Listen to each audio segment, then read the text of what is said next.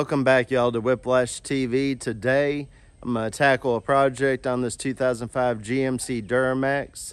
It's a LLY, and I've gotten a code on this truck, so we're going to look into the code, look into the fix of it, and jump right into it. First things first, please, if you would, hit that thumbs up and hit the like on this video, and then also consider subscribing and ringing the notifications bell, so that way you'll get notified every time I post a new video. All right, let's jump right into it. The first thing that we're going to do is we're going to hook up our code reader. We're going to take our code reader, we're going to hook it up into the OBD2 port, which is right here on this truck. We're going to hook it up and we're going to check our code. So the code that I got was the P0046 code, which is for the turbo boost control solenoid circuit range performance. Now, I got that code a couple of times. I generally, when I get a code for the first time, I will take a screenshot of it and keep it just for my history of what codes have ever popped up on one of my vehicles. And then from there, if the code comes back a second time, I will take action. I will take action on the first time if I can tell that there's a legit problem with the vehicle. The most common causes of the P0046 code is a failing boost pressure or turbocharger position sensor, a failed boost control solenoid or VGT actuator, your variable vanes, or a faulty turbo or supercharger, or wiring issues. Lastly, a damaged PCM. I felt very confident that I did not have a damaged PCM. I checked over my wires. Obviously, a faulty turbo or a supercharger is very expensive and not something that you want to just jump right into. And I did change the vane position sensor just because it was also the cheapest sensor, and when I pulled that one out, it also had a bunch of black gummy junk on the end of it, and I cleaned it up, but I decided to go ahead and replace it because it was cheap and it was easy, just to see if that was an issue first. But that didn't fix it, and the problem kept coming back, so I decided to pay attention to the boost control solenoid. So now that we've checked our code, let's go into the hood and take a look.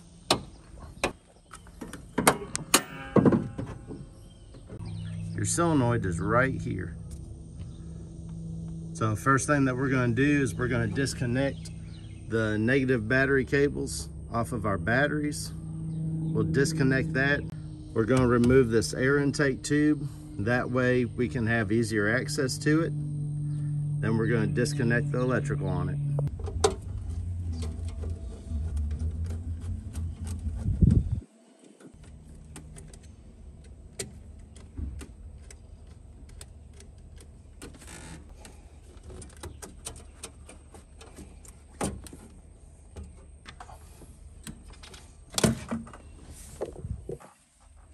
So now that the air intake tube is off, you can see our solenoid that we're changing right here a lot better and work around it better. We have the electrical connection right there that we're going to take off next. This electrical connection is just simply a wire that's going to pop up, and then that will release it to gently pull out. Then the next thing to do is that there's a 5/16 12-point bolt up underneath there. Okay, this oil line makes it kind of tough to see, but it can be removed off the top of the turbo to move it out the way if you need to. But the 5/16 12-point bolt that we're going to remove is right down there, and it holds on this metal bracket that is around the solenoid. So you want to be really careful because that bolt's down there and you don't want to drop it into that cavity down there. So I suggest stuffing like a rag down underneath it so that if you do drop that bolt, that you're going to catch it. Then once you get it out, we're going to take this bracket off, and this solenoid will come straight out, and then it's going to kind of tip towards this way, towards the front of the turbo, and it's going to come right out of that hole that's sitting in the turbo. So now I've got my rag up underneath there. I have my 5/16 12-point socket.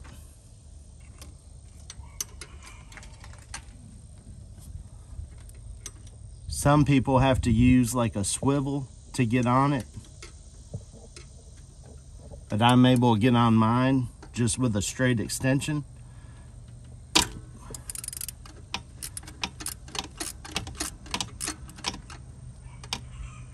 I find it easiest to grab it with a finger around the back side of the oil line right here, and then with my thumb, and now that it's loose, I can pull it right on out. The bracket will be loose now. You can pull it down off your solenoid and down and out the way. And then now we're going to work our solenoid out. There it is. You are going to get a little bit of oil out when your solenoid comes out, but you can bring it out just like that. So that's another good reason for having that rag down there beneath it. After your solenoid comes out, then your bracket will come out. Now we'll go compare this to our brand new one and go take a look. All right, so we have our current boost control solenoid out of the truck. The first time that I pulled this out of the truck before now, which was maybe 100 miles ago, the end of this solenoid is actually like a plunger. So if you push it, it goes in and out just like that. You have 5 O-rings here as well on your solenoid, and it's controlled by motor oil. So this is going to have a big effect on making boost, and making boost early, and it not taking a long time to get into boost. So the first time I pulled this out, it had a bunch of black junk and goo on this plunger at the end, and right now it's actually cycling a lot smoother than it was, but I'm still getting a code for it. The code stayed off for a while, but then it did end up coming back. Some people have good luck with letting these soak in like motor oil overnight and then cleaning up the end of the plunger and getting all the gunk off of it. I took some WD-40 and just kind of cleaned it up. As you can see, it's pretty clean. It's still got just a little bit over here, but for the most part, it's just kind of stained. It's pretty clean still. But even if the junk on the plunger and freeing it up and working it to where it will move more easily doesn't fix it, you know, that doesn't mean that the electronics in it are good or working all the time. So when it says the range performance is not right, you know, your electronics can be part of it, or could just be dirty and nasty from being in there over time.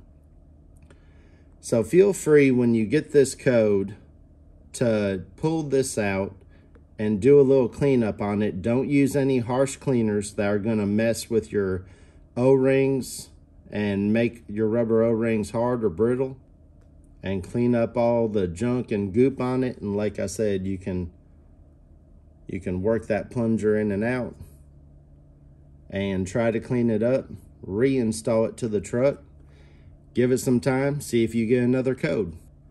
So now that I have cleaned this one and the code has still come back, I'm going to install a brand new one. I got this one off of carparts.com, As you can see, it looks just like the one that we removed out of the truck, but of course it has fresh O-rings on it. Also, I've noticed that the plunger is sticking out just a little bit more on the new one than it is on the old one. If we put them together, there's just a little bit of a gap to where the old one does not bottom out on the new one. I don't know if you can quite see that in the video. Also, when I cycle this new one, it's a lot harder to push on as well than the old one. The old one, the plunger is a lot softer and easier to go in. So I noticed that as a difference between the two. So since the code did not go away with this one, and the truck can take a little bit of time to get into some boost during just normal driving, we're going to see how it reacts with this brand new one here. I'll leave a link down in the description below. There is also some that you can get off of Amazon. They had mixed reviews on the ones on Amazon, so I spent just a little bit more money. I think this one was about $72. The Dorman one is around $160, I believe, and you can pay even up into the 200s for these solenoids.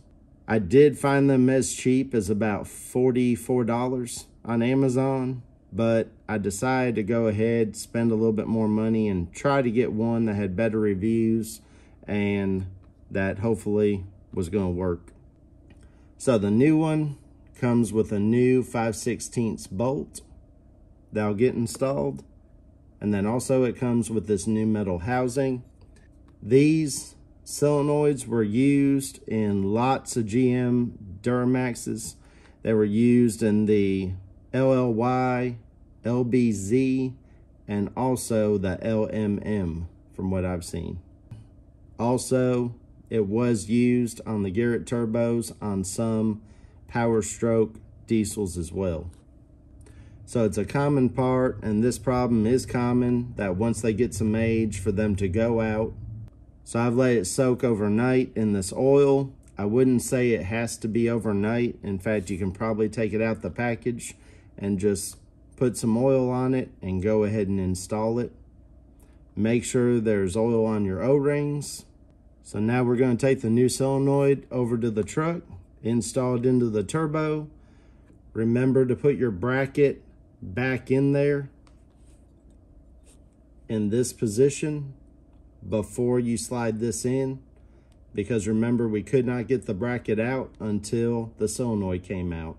So bracket first, then solenoid, then slide this up on it, and then install your bolt.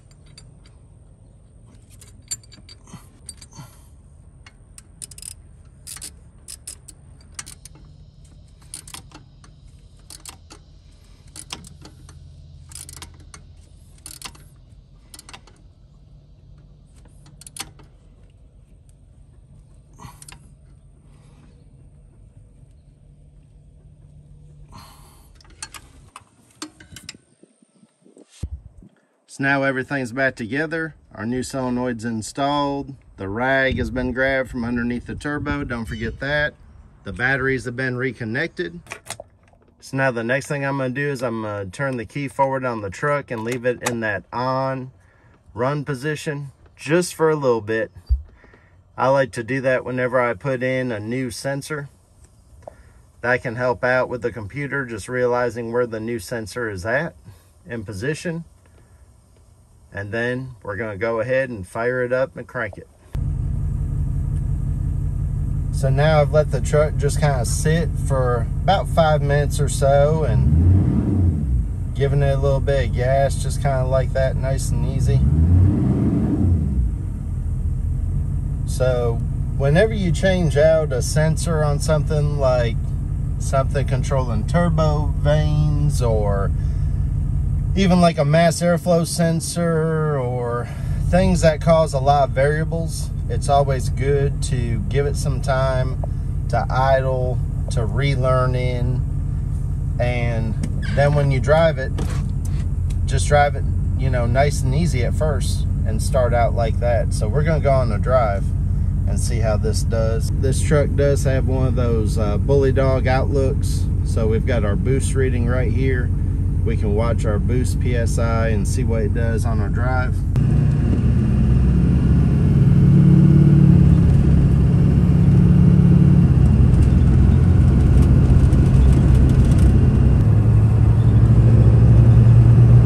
Seems to be going into boost a little bit easier.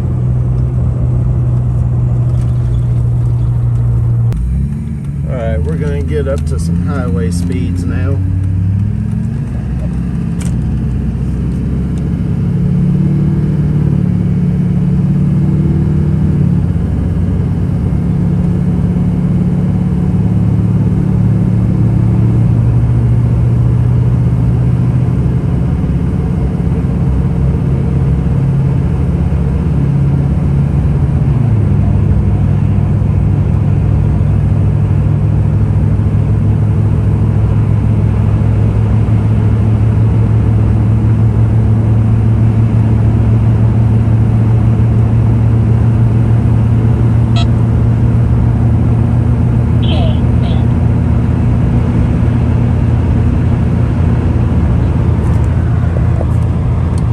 So yeah, it definitely is getting into boost a little bit more than it was. I could go up to speed like that and sometimes barely see a pound or two. It takes time for it to build that boost when you're getting into the gas, but you're not getting into it very hard. So let's see if I ease into it. Oh yeah. Makes boost much more easily. I don't have to get into the gas as much. Alright, so let's do that again, getting up to highway speeds.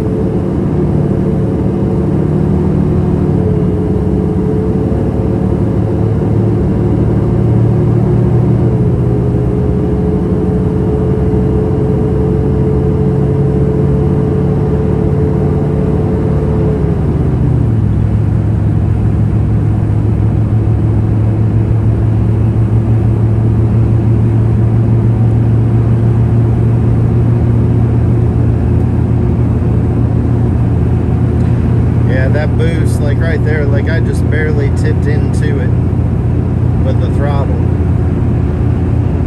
So if I let off the gas right there, just barely maintaining speed, tip into it just a little bit, yeah, it starts building a couple pounds or so of boost.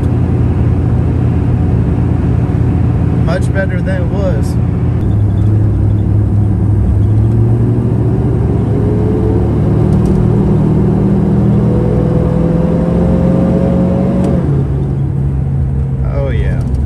So as you can see by our test drive, the truck is now fixed. There's no check engine light. The truck is running good, running strong. So like I said, just give your vehicle some time, you know, let it learn the new solenoid on its own.